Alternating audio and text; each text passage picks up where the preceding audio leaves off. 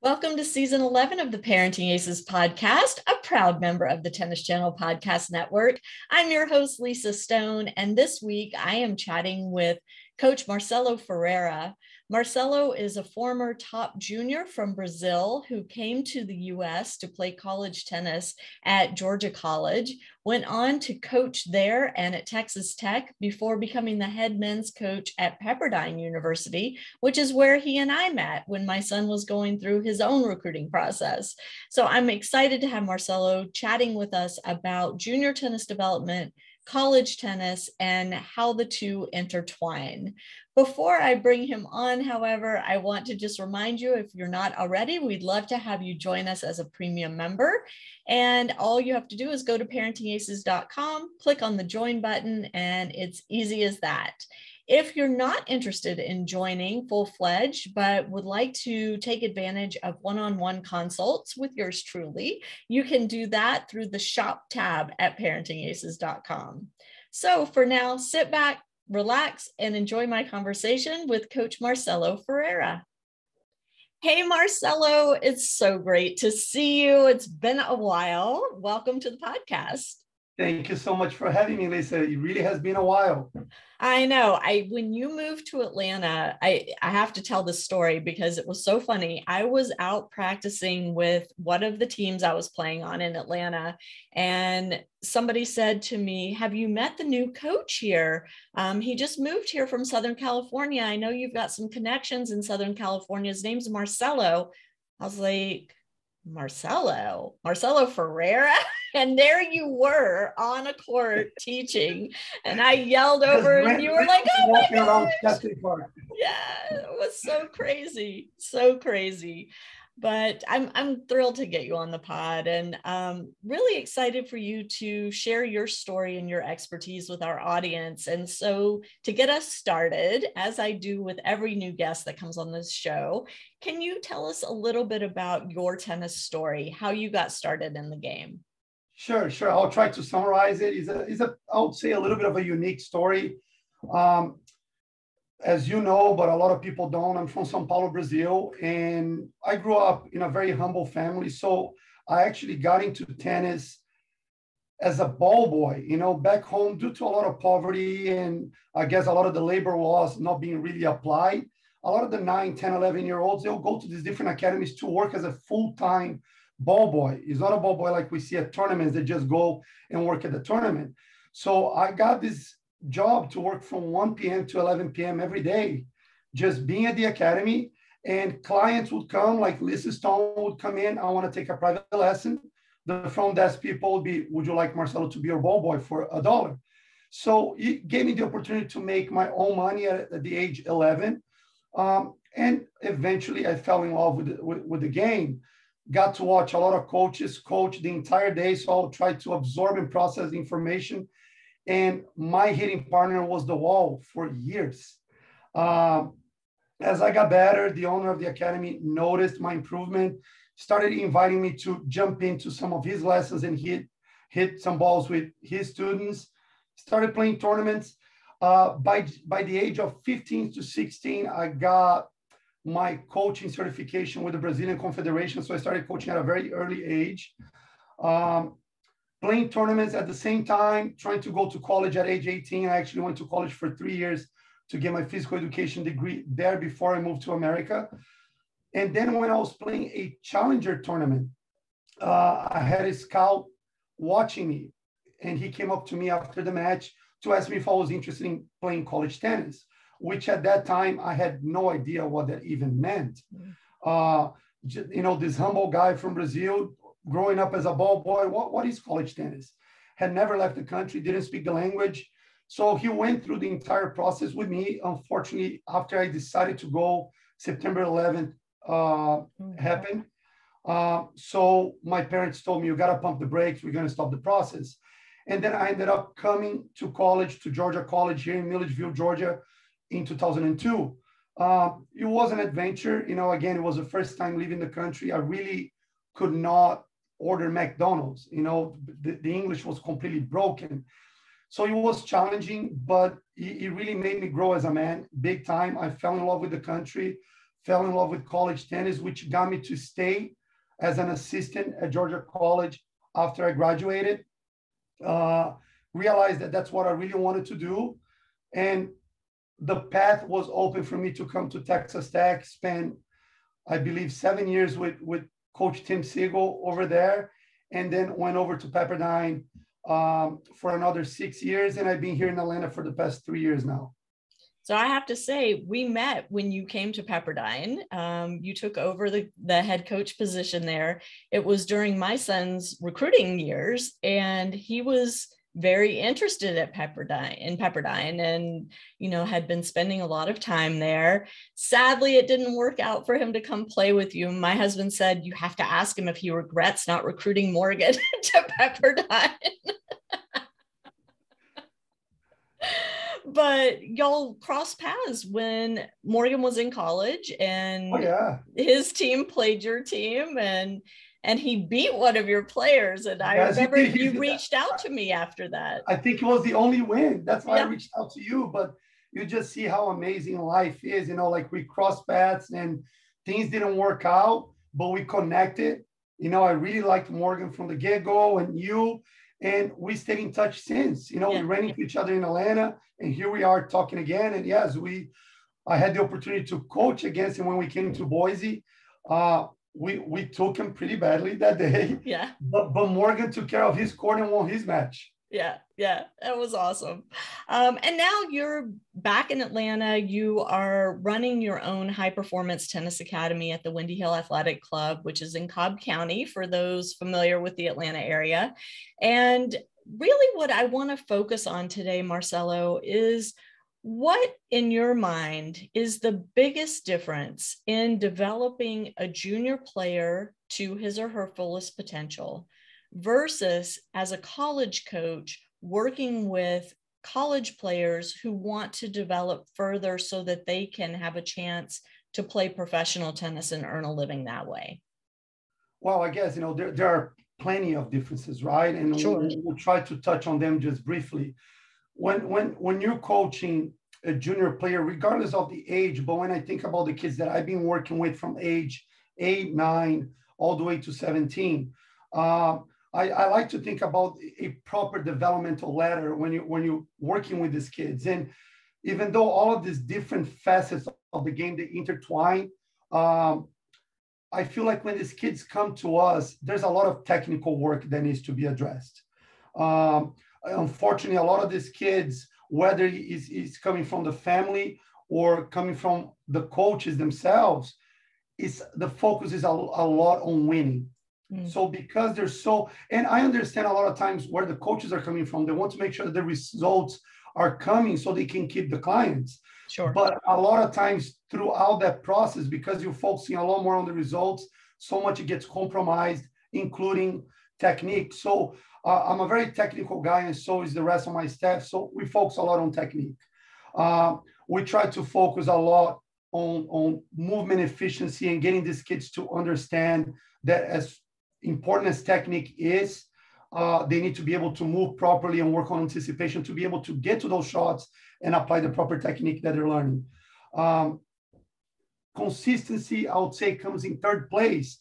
When they're moving properly, they're hitting the ball better. Let's be able to really make a lot of balls. And strategy and power come, in my opinion, in those orders. I feel like we have a lot of these kids that you have one side of the equation, kids that are pushing balls all over the place to win matches, and other kids that are just banging balls all over the place, burning a lot of those stages.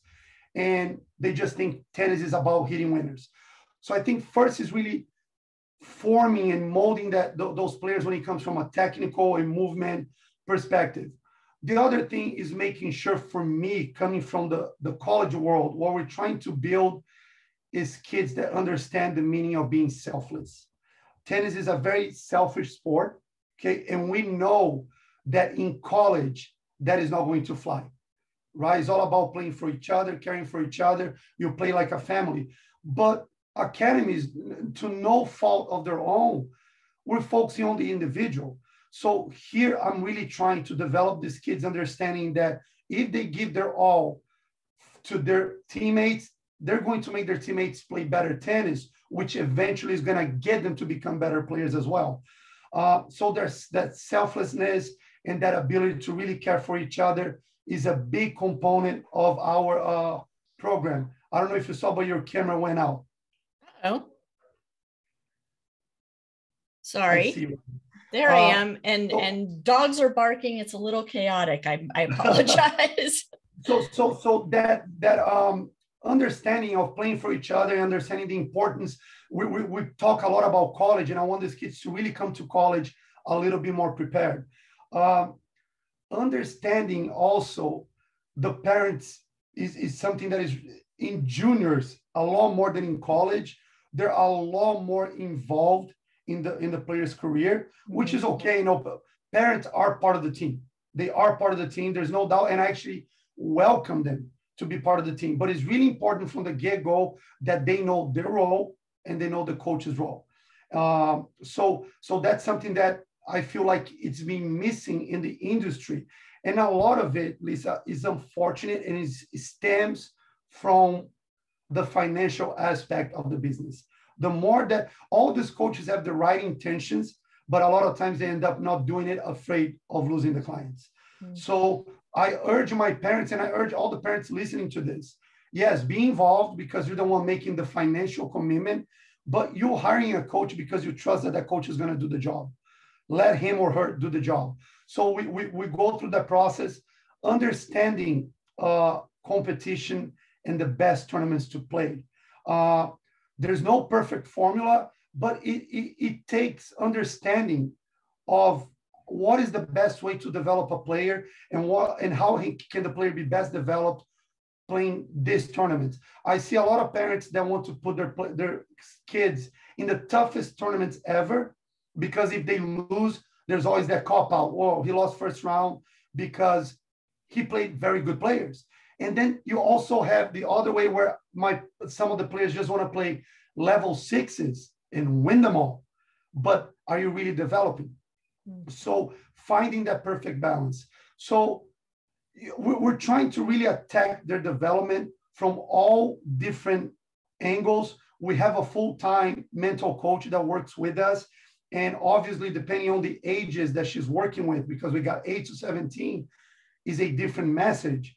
But we understand that the game nowadays is, and it has always been, but so mental.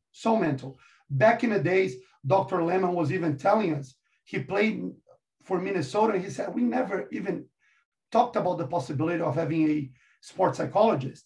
And now it's so important, not only because of what the game requires, but we know social media is playing a big role, which we also try to educate our players big time on that. But Ali Claytor, our mental coach, she's been doing a heck of a job just getting these kids to really embrace the process without focusing on the outcome, to try to think a little bit more long-term and understand that with this game, if we do things right today, they might just really see the benefits of that 5 years from now. Right. And it can be frustrating at times, man, I'm putting all my sweat into this and you're telling me just in 5 years. Well, players develop at different paces. So that's why when a parent comes to me, well, my daughter was beating that girl last year. Now this girl is beating her all the time. Well, maybe there's something that we can do to make sure that she gets back on track. But a lot of times she is on the right track. That girl that just has maybe a motor development, cognitive, or whatever it is, development that is going at a faster pace than your daughter and son now. And you've been around tennis for a long time, Lisa. How many times you've seen a kid that in 16s was a nobody, and then in 18s, one of the top recruits, and then vice versa. You see kids who are top 5 in 14s and 16s playing a style that is not going to be feasible and sustainable for 18s. Right. So coaches don't have the perfect formula. It's important for parents to understand that I truly believe, I don't want to underrate what we do, but I truly believe that players are responsible for 70, if not more % of their career. Yeah. Our 20 to 30% is very important, but at the end of the day is what they bring. Okay. Right. Coaches can do a lot when it comes to molding the player, but if you are lazy, sluggish, uncoachable, you can bring Tony Nadal, Carlos Moya, Patrick Moratoglu is not going to make any difference because the kid doesn't want it. Then when you transfer over to college, you have the goods and the bads. In my case, I was fortunate enough to coach a lot of really top players because Texas Tech and Pepperdine had really solid teams. Those kids are talking about professional tennis. Right. So they come with a completely different drive. They're, for the most part, more professional. They're driven. Obviously, you have, the exception to the rule. They want to be pushed. But with those kids, a lot of the challenges is personality management, because you're bringing kids from different cultures and you're trying to get them to play for one another, play for the same team, play for the same mission. And because you have this pot of a bunch of top ITF and ATP players.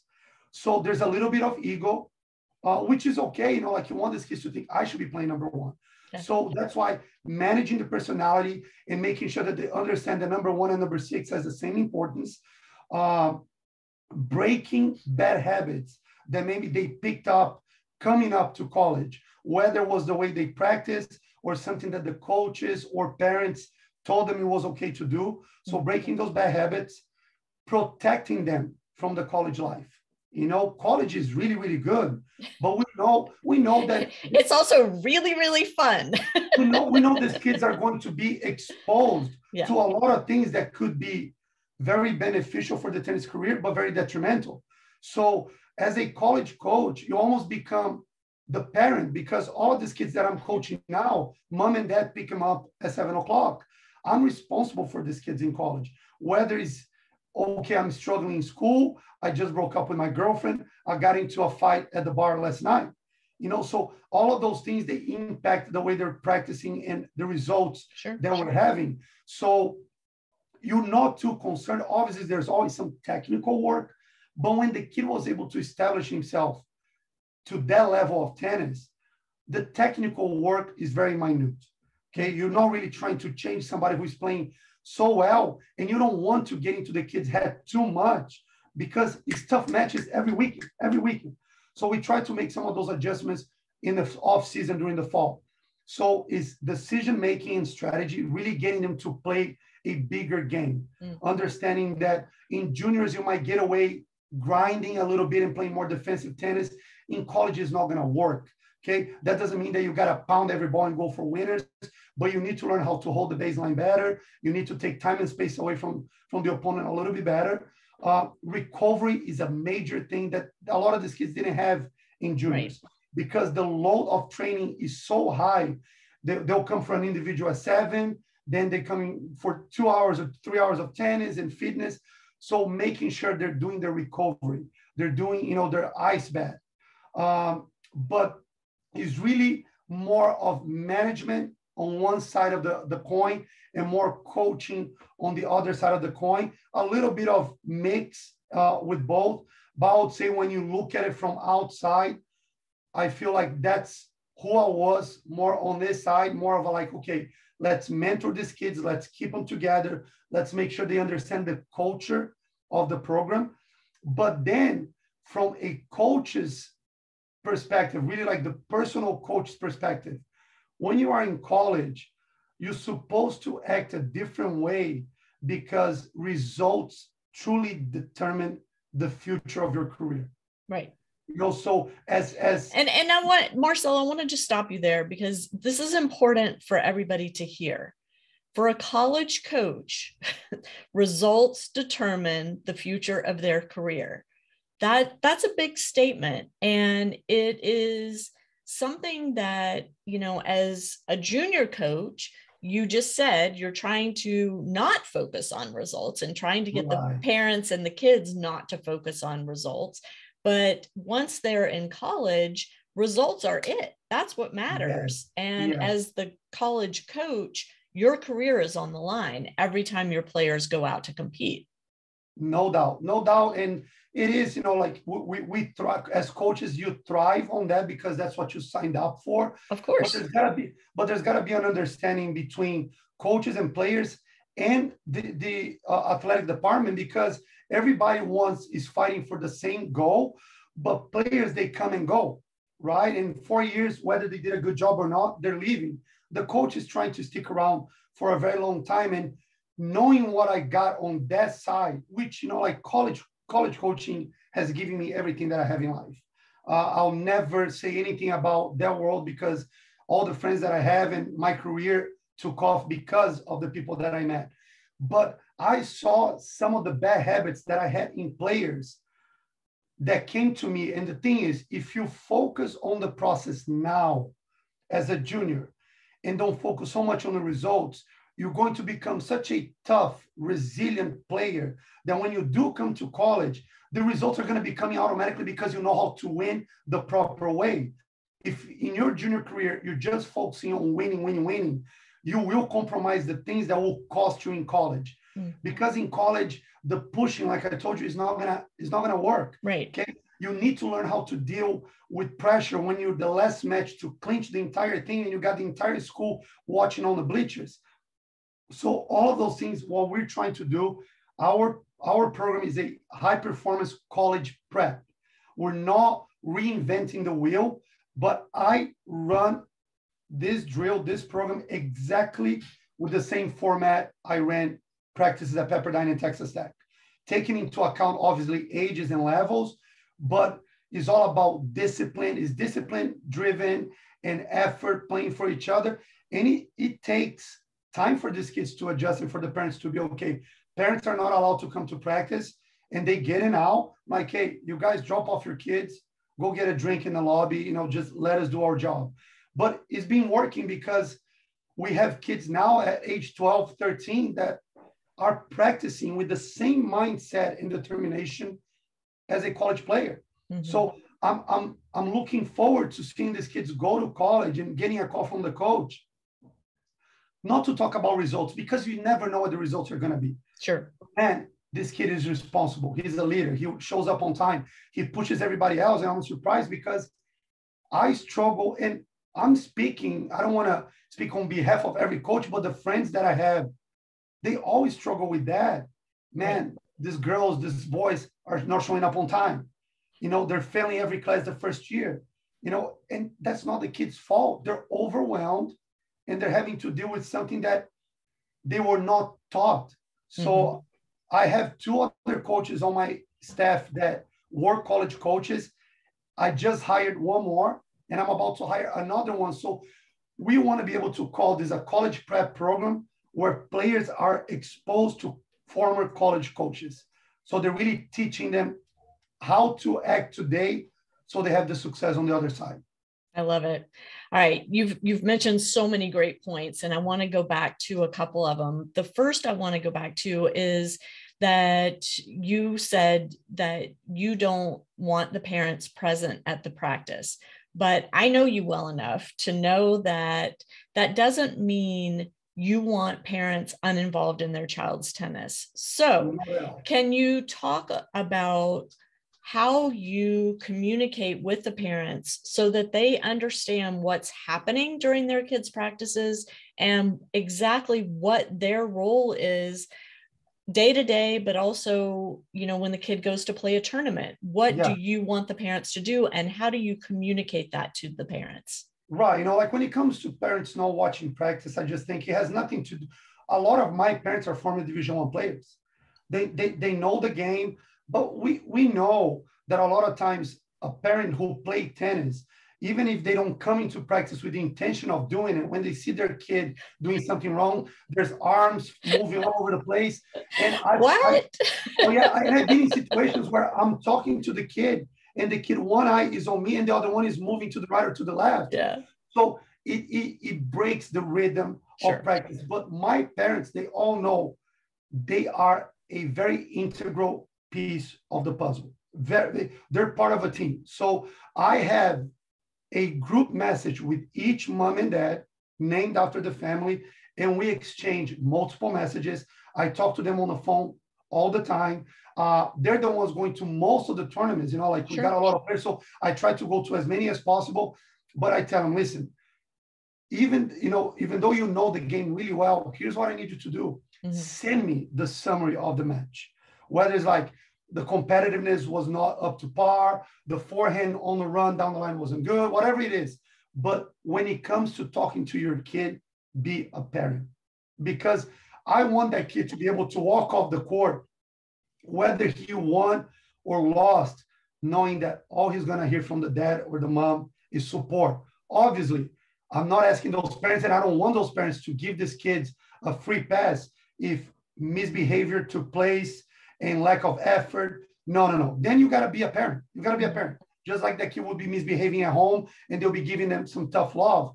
But for me, I remember in 2020, when we were going through the peak of COVID, I've been able to build a good relationship with Brad Gilbert when I was at Pepperdine and Darren Cahill as well, because Darren would drop off his son for our summer camps. So I reached out to both of them and asked them, would you guys be willing to do a Zoom session with us? And I remember Darren saying towards the end, like we had probably like 80 families on the little windows. And he said, guys, I see a lot of parents. Can everybody come to the screen? And he said, listen, you guys know my resume, you know my background. That's a guy who developed 3 number ones in the world. And he said, my son is playing college at UNLV. And let me tell you, parents, be parents. And I could just see some of the parents like, because, hey, I'm thinking, if I don't have a child yet, but how am I going to be as competitive as I am? Am I going to be able to live out what I preach? I hope so. But I know it's tough. But Darren said, I wanted to be able to sit down, watch my son compete, and I'll be like, oh my gosh, he's missing the forehand, he's missing the backhand. And he said, I would just relay some things to the coach, not telling the coach what to do, but just saying, this is what I saw, but let the coach be the one teaching that. So there is a fine line. I got to tell you, Lisa, and that's not because I'm here on your podcast and some of my parents will be able to see. I'm very, very fortunate. I think is because we set the rules when we first sit down, and I tell them, listen, you guys are going to be part of the Windy Hill family. Never think that because we have some of these policies, you are 100% involved. And that's why I have a lot of meetings with parents, with the player in it, so we can set goals, so we can try to achieve those goals. But my families are unbelievable. They really are. They respect their boundaries.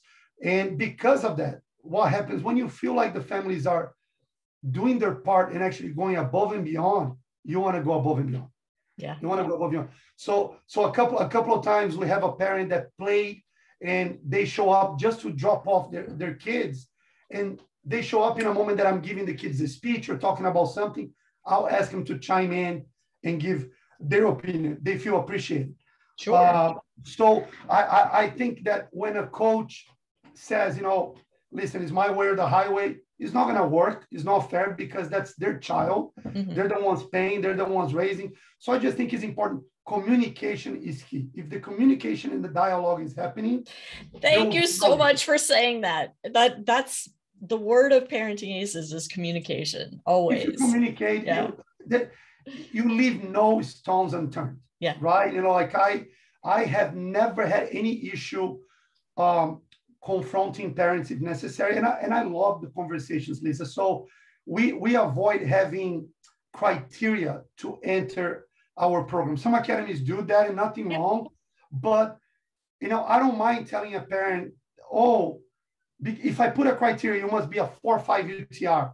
That kid is a 4.1 or a 3.9. But I feel like he's playing at a level of a 6. He's just not playing tournaments.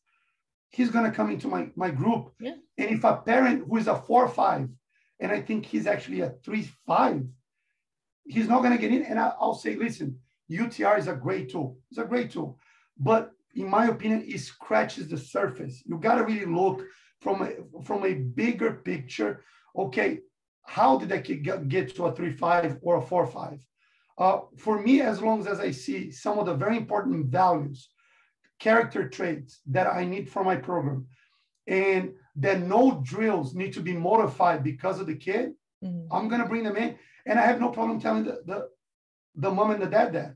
Yeah. We have the lower group, half of the lower group, because we have the junior HP and the HP group. The junior HP, half of the group plays with yellow ball, half of it with the green dot.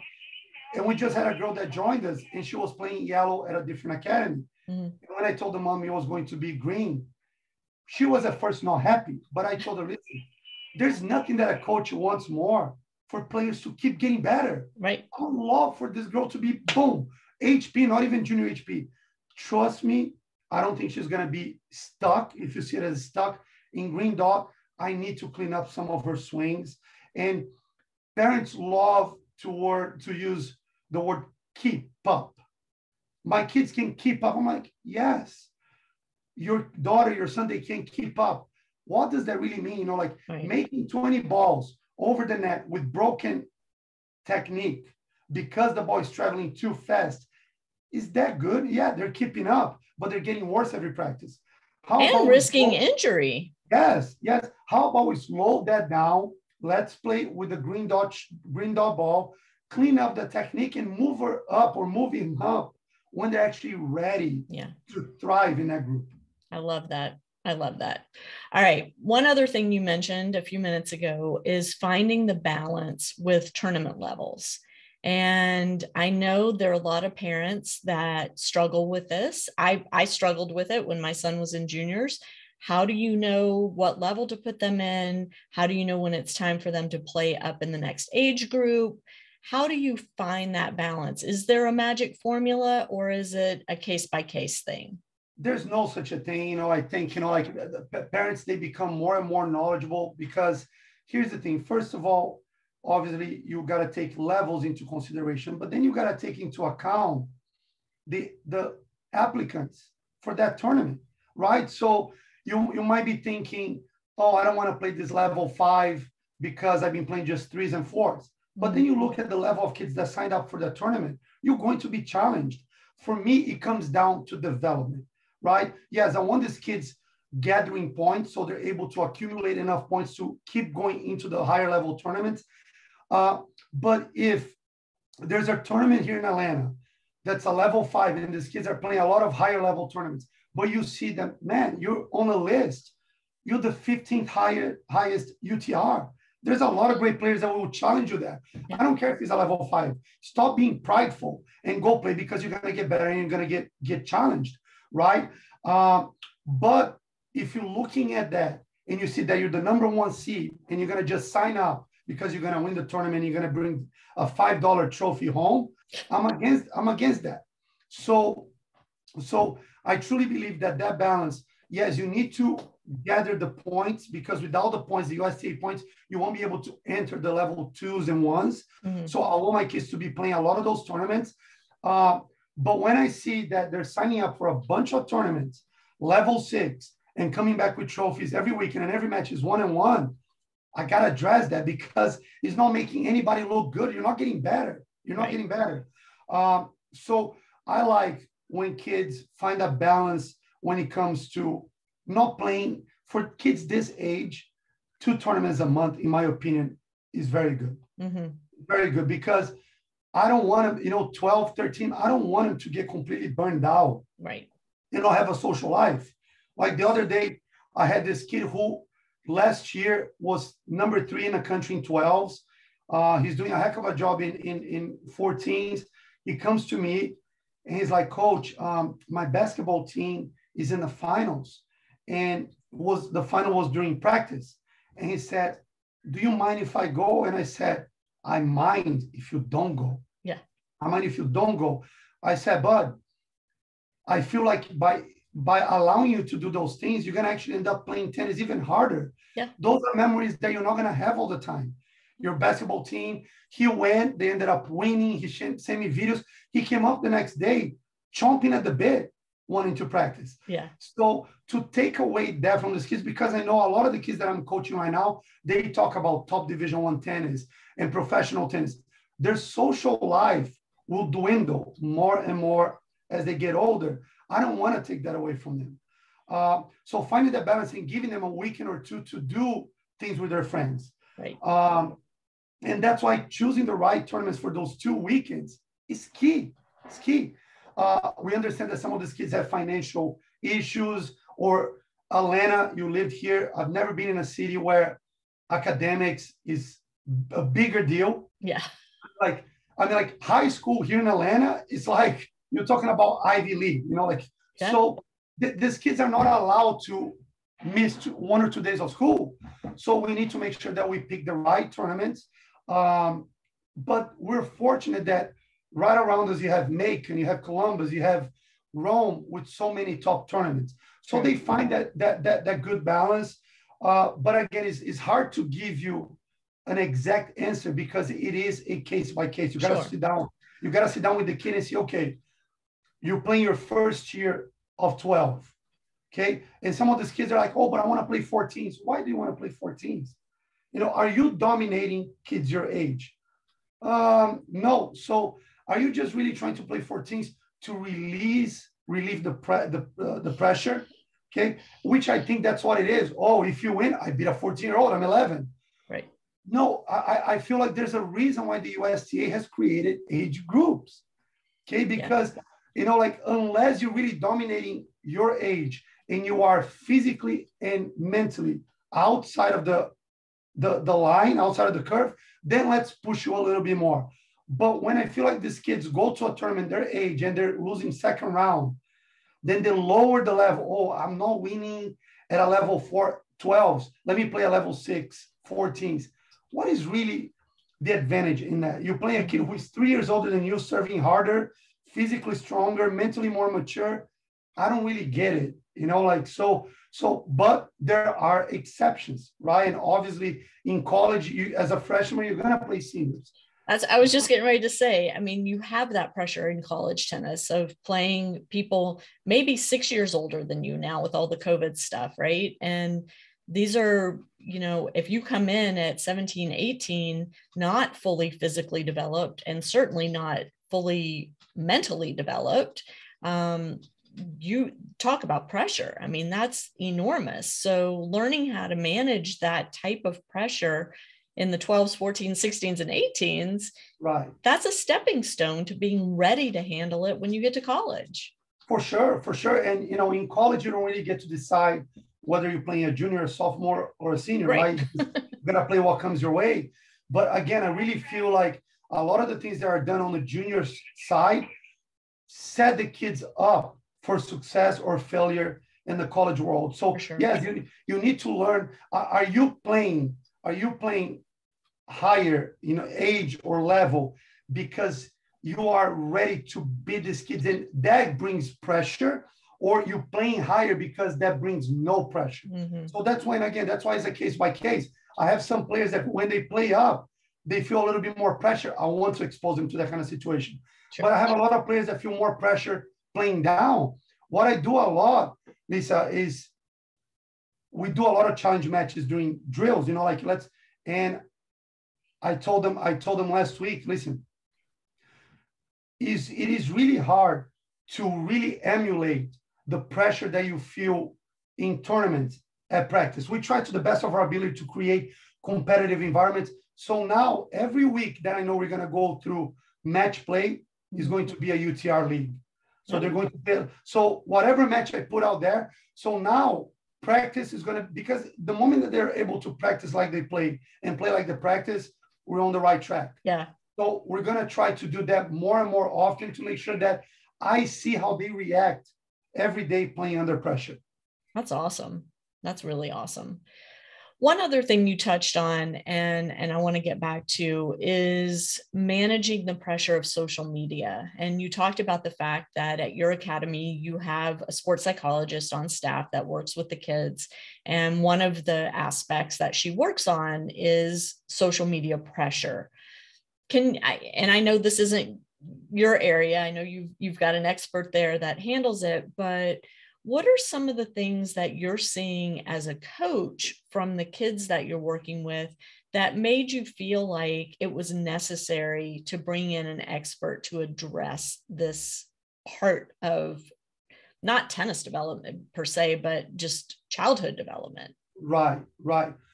Well, I truly believe I see the results, and I even see what social media does to me sometimes, right? Mm-hmm. So I see what it does to a 40-year-old guy who is fully developed. What is it doing to a 10, 11, 12-year-old boy or girl? So what these kids are doing, first of all, there's obviously benefits of being able to have access to everything that is happening all over the world. But most of these kids, they're seeing on social media things that are actually not reality. Okay. You see some of these top players, whether it's junior or pro, they share on social media only the highs of their lives, Right. and it's pictures of mansions and cars and kids wearing inappropriate outfits. They only share their best results. So these kids are trying to recreate what these other players and sometimes opponents have, which, to be honest, when you really dig in a little bit deeper, those kids don't really have that only those highs all the time. Right. Actually, I've been around some of these people that would show only the surface of their life, but deep inside it was a lot of struggles. And what it does, it actually makes our players try to become somebody they're not. Right. It makes them feel like failures when they're not even close to achieving some of those results that they're seeing on social media. They start having lists of girls or boys that are their age and a lot higher on UTR or have a lot more followers. So I don't see any benefits for a teenager, especially an athlete, right now in social media. I really don't. I think there's a lot of benefits when it comes from the professional aspect. I use a lot of social media to promote the program. It's not something that I use for my personal life too much. I try to keep them away from it. I really do. And it is proven that social media is actually impacting and negatively causing negative effects in their brain development. Yeah. And I don't know too much of the research behind, but it is causing, you compare motor skills and even like just maturity.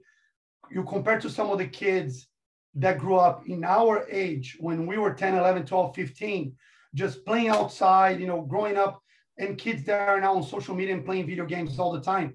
We're talking about communication skills have gone down the drain, okay, because these kids, they prefer to Snapchat or send text messages. When you confront them about an issue, they look down, they cannot look at you because they're not used to it. So all those things, how can you be an assertive athlete and put your foot down when you're playing a match and somebody's making a bad call, and to say, no, I'm going to put my foot down. But these kids, they actually now is struggling with confidence because they're not going through real life exercises to build up that confidence. Right. There's no more confrontation among kids. I'm not talking about fights, but there's none of that anymore. Everything is cyberbullying. Yeah. Right. So that's why I want him to stay away from that. I tell him all the time, I want you guys, if you have an issue with a teammate, tell him. No gossiping. Tell him. If you have an issue with me, tell me. Okay. So those things, one thing that we try to do quite often is right before practice starts, I'll just randomly pick an athlete. You're the captain today. Bring everybody in. Give them a pep talk before we go out. Oh, I love that. Wait, what? Yes. I'm not expecting you to be able to communicate with the players like the coaches do, but I don't want them to plan ahead, because if they know they're going to be picked, they come with something memorized. Right. And they're the captain. Well, for that or they tell their parent, and the parent gets involved in the process and takes the ownership away from the player. Yes. And I tell them, listen, as the captain, you're paying attention to kids that are not bringing it. You got to go, hey, you're not bringing it. So we're trying to the best of our ability to develop leaders for the world, because I think, as cliche as it sounds, if we don't do a very good job developing character, forget about the tennis. Forget about it. Okay, these kids will probably be done with tennis very, very soon, before even college, or they're going to go to college and get in trouble as a freshman because the values are not there. And we know that when you get to a certain age, unfortunately, teenagers listen to friends and coaches more than parents. Yeah. Especially friends even more. So we try to keep our little circle protected from outside a little bit more, and make sure that they can use what they're learning here in tournaments. So when other people see, they're like, wow, it's fun how these kids are pushing each other. They really care for each other. So I'm against social media. I know a lot of parents are too, but I know, unfortunately, that I see a lot of families to keep their kids quiet. Hey, go, here's the video game and social media. And I don't know how good that is. Yeah, it's tough. And what we're seeing now with name, image, likeness and college sports, and, now the NCAA has said that, athletes can use name, image, likeness and earn some money to help support themselves during college.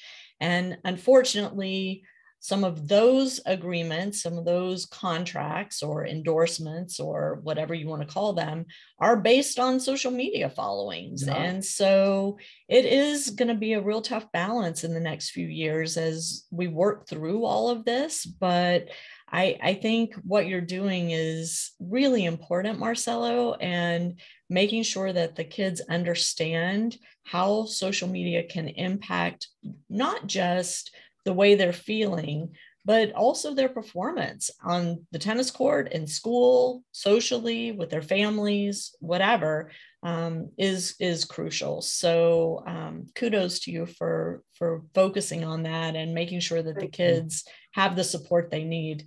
We're coming to the end of our hour. And before we do, I want to just give you the opportunity to share with our audience how they can find you, how they can get more information on Windy Hill High Performance Tennis, more information on Marcelo Ferreira. So where should we send them? And we'll have links to all this in the show notes. So to everyone out there, you can, right now, we actually just restructuring our website, so you wouldn't be able to find any information on it. You can reach out to me at marcelo.ferreira, MARCELO.F as in Frank, ERREIRA, 2310@gmail.com, or you can feel free to call me at 818-450-7836. And if you want to have some info on the program and just kind of have an idea of what we're doing, just follow me on Instagram, Coach Ferreira Tennis. And I post, we were talking bad about social media, but remember, for businesses and academies, I think is a good way to promote what you're doing. So I'm a social media nut when it comes to that aspect. You guys can follow me on Instagram, again, Coach Ferreira Tennis. And to finish, I wanted to bring up something that is a little bit off topic, but a lot of our tennis fans and tennis parents, I believe some of them are aware of Tim Siegel and Luke Siegel and, the Team Luke Hope for Minds Foundation is the only foundation in the country that takes care of children with brain injury. Tomorrow is a big day because it's the National Day, I believe, for children with brain injury. So there's a huge campaign that you, Lisa, you're supporting as well. Yes. So tomorrow you guys have the opportunity to donate and help. Is an incredible, noble cause. Tim and his board, they're doing an amazing job. They've helped hundreds and hundreds of families. For those that are not aware, unfortunately, Luke left us a few months ago. So now that cause has become even more powerful. We really need to support, the foundation to make sure that Luke's legacy gets carried on. So I just wanted to give Coach Siegel a shout out and make sure that everybody that has the opportunity tomorrow, Lisa is going to have a live, live stream, just giving the opportunity for everybody to donate. Let's help y'all. I love that. Thank you, Marcelo. I'm from Atlanta now. Yeah, I love it. And we'll have links to the Team Luke Hope for Minds. I'm terrible about getting that right. Team Luke Hope for Minds. The link will be in the show notes on ParentingAces.com. So for those of you who missed our Facebook Live with Tim Siegel and missed tomorrow's Facebook Live, you'll have the opportunity to click and donate all month. They are accepting donations, and Parenting Aces is adding $1 to our donation for every one of you that makes a donation. So we just need you to shoot us an email or a DM and let us know that you've donated so we can make sure that our donation reflects that as well. Marcelo, such a pleasure to see you and chat with you and visit with you. Next time I'm in Atlanta, maybe we can hit and catch up in person. Sure, Lisa. Thank you so much. Glad to see you doing so well. Say hello to everyone. Say hello to Morgan. Really proud of him for what he's doing. And thanks again for the opportunity. Hopefully we'll do it again soon. Absolutely. And to my listeners, thank you so much for tuning in. We'll catch you next time on Parenting Aces. Bye-bye, guys.